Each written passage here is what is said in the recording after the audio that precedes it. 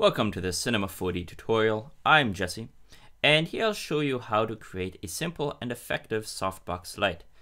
I've seen online a lot of people sell softbox lighting setups for up to $100 just for Cinema 4D, and really buying and spending all that much money on a fancy lighting setup doesn't make you good at lighting. If you can't light a scene with a simple setup, you probably won't be able to do much good with a fancy setup, other than the fact that they're kind of creating it for you. So let's just create a scene, and this is very quick, very simple. It lets you spend most of your time lighting the scene instead of worrying about how to make a softbox light. So the first version, I actually have two today, is with a simple plane, and I'm just going to rotate this to the side and move it over there. This will light my scene. And now to actually make this lit, what I have to do is create a new material and add luminance to it. And there we go. What we can do with the luminance is we can change the color and change the brightness, the percentage. We can go down and we can even go above 100%, which kind of funny, but not going to comment on that for now. So drag your material onto your plane and you're almost all set. If I render the scene, nothing happened. What we have to do is actually add an effect, and that is global illumination.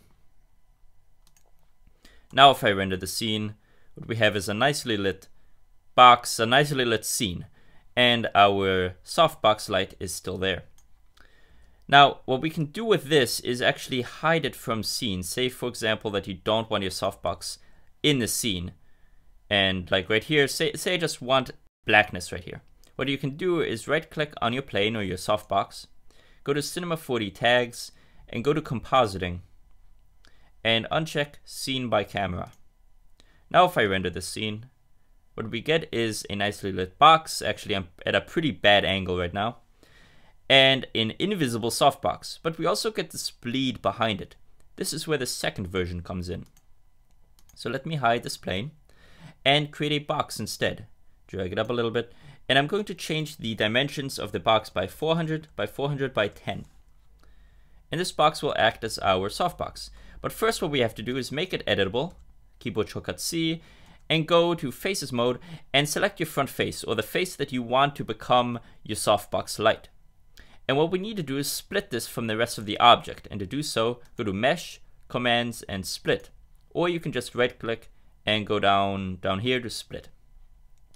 Now what this does is it creates two objects. The first one is just the front face. The other one is the original object. So with the original object, delete the front face. And now if I go back into object mode and drag the face away, you'll see we have the face and the empty box. So undo that.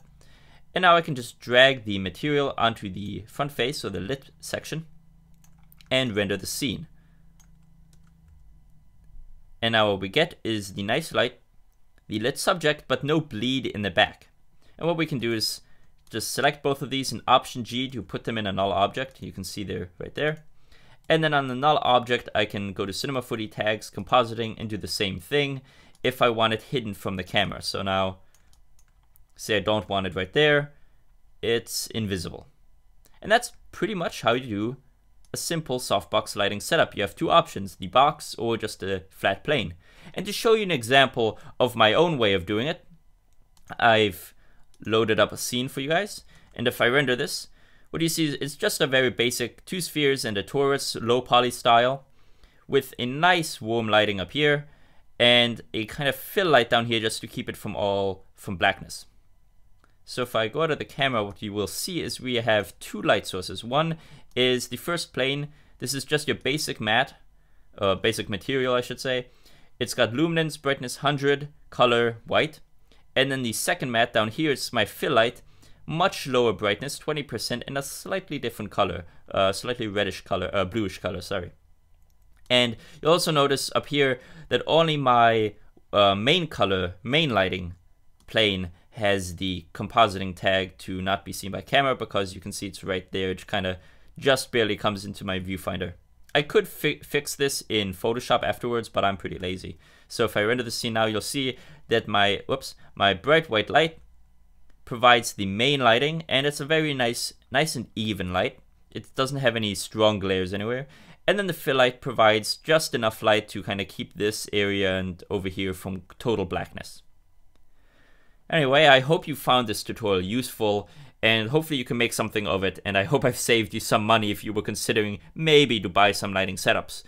If you want to learn how to actually light something, I've created another tutorial in the past, light theory, but really just spend some time paying attention to photography and paintings, and like photography is how I learned how to do lighting. So thanks, and I'll see you guys next time.